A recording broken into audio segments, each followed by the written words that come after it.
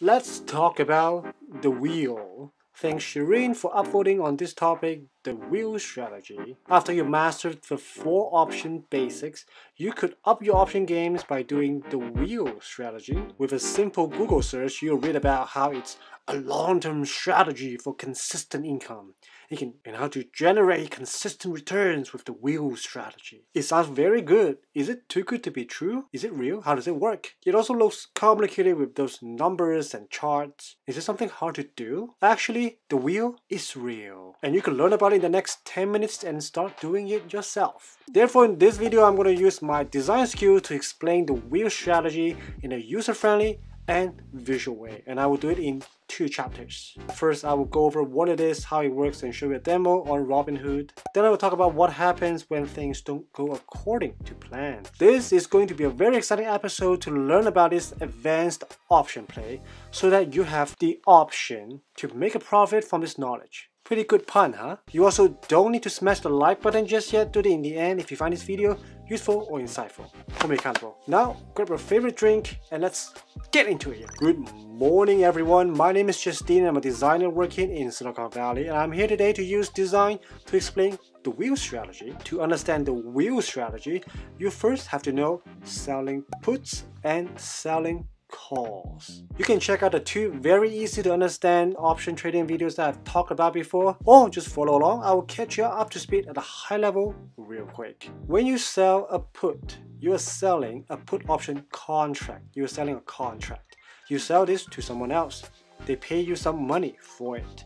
To sell the put, you need to set aside some cash as collateral. It's required in case the buyer decides to exercise that contract. Then you will have to use that collateral money to buy 100 shares of that stock at that price. That's the definition of the contract. That's the terms of the contract. When that happens, your collateral becomes 100 shares of that stock. You still get to keep that premium that the buyer paid you. The contract is gone, and that marks the end of selling the put. When you sell a call, you are selling a call option contract. You also sell this to someone else. They pay you some money as a premium. Instead of cash, this time you will need to put down 100 shares of that stock as collateral. It's required because if the buyer decides to exercise this call, you will have to sell your 100 shares of Tesla in this case to the buyer at this strike price. If that happens, you will get the cash from selling those 100 shares. You keep the premium that you got from the buyer. The contract is done. That marks the end of selling the call. Well, since now high level, you're up to speed, that's a good segue to the wheel. What is the wheel strategy? How does it work? The wheel strategy only has 4 things, 4 steps.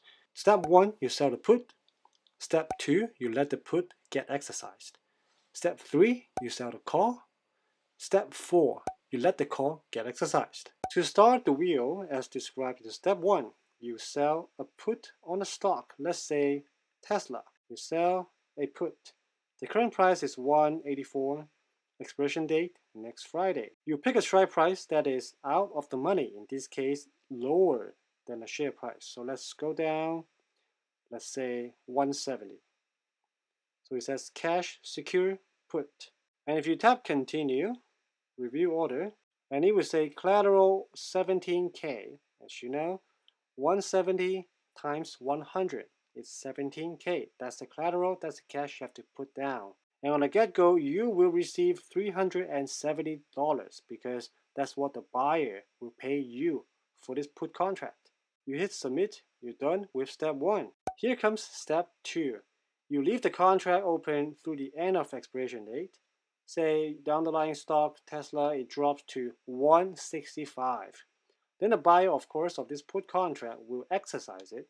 According to the contract, your 17K collateral will be used to pay for 100 shares of Tesla.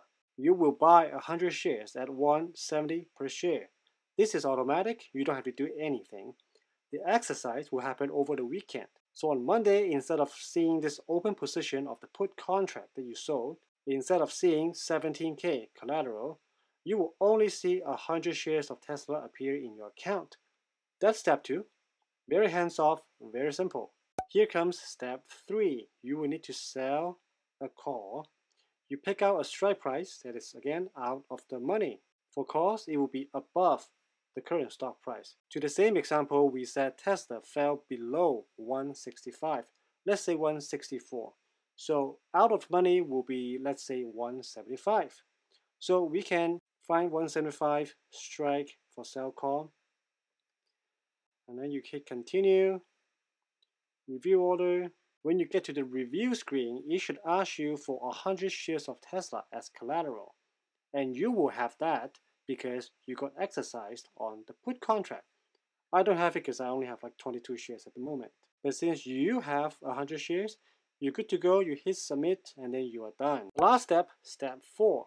When Tesla stock goes back up, goes above the strike price of 175, whoever bought your contract will want to exercise. Then your 100 shares will be automatically sold to that buyer at a strike price of 175. This is also automatic. You don't have to do anything.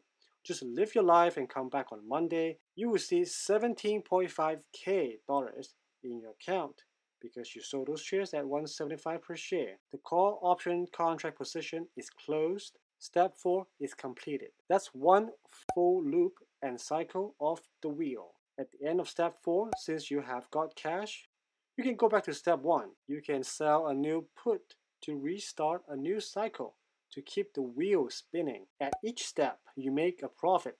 That's fantastic. Each option contract lasts 1 week at a minimum. And getting exercise happens over the weekend, so you can actually do one full wheel in 2 weeks. Meaning, if you want, you can wheel it every 2 weeks. That's how consistent stream can start to come in. And that is very cool. So what happens if at the end of step 1, the underlying stock never go below the strike price in the put that you sell? How does it get to step 2? What do? There is a very simple answer to that, which leads to chapter 2. The non-perfect and the downside scenario. What happens if the wheel breaks? When will it go south?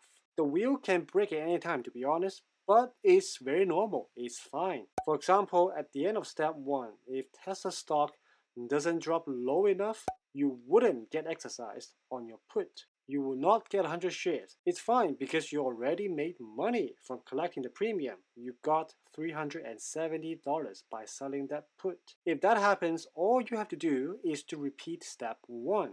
Sell another put to restart the wheel. The same goes for step 3. You got 100 shares, you sold a call, but the stock didn't go above the strike price in the call contract. So the call will expire worthless. You will not get exercised, meaning you will still have 100 shares. That's also okay because you still get to keep the premium from selling the call. That 1.8K premium, you still get to keep it. Then the following Monday, you repeat step 3, sell another out of the money call to continue the wheel. Pretty easy. Normally, it's totally fine for the wheel to break because at the end of the day, you are still collecting money from the premium from selling puts or selling calls. But there are 2 scenarios that will put you at a disadvantage to the downside. Remember in 2022, Tesla is falling crazy, down 43%. Let's say when Tesla is 308, 309, and you sold a 280 put. And then as you wish, it drops to like 265. You got exercised with 100 shares. Then you go to step 3. You sold maybe a 280 call. And of course, you could win by keep selling the 280 call for a very long time because ever since then, it has been a downtrend. But if we hop to the option chain, we look at sell call, we look at 280, for example, you will see it's not a lot of premium you're collecting. You're collecting $1 by selling 280 calls when the stock price is 185. And imagine when the stock price is 108, 120, 160. The premium will not be higher than $1 either. And you bought 100 shares at 280. The unrealized loss could be substantial. And even today, it's still not 280 yet. It's 185.76. Alternatively, you can sell a lower and lower strike call in step 3 to just follow the downtrend to get more premium to collect more money.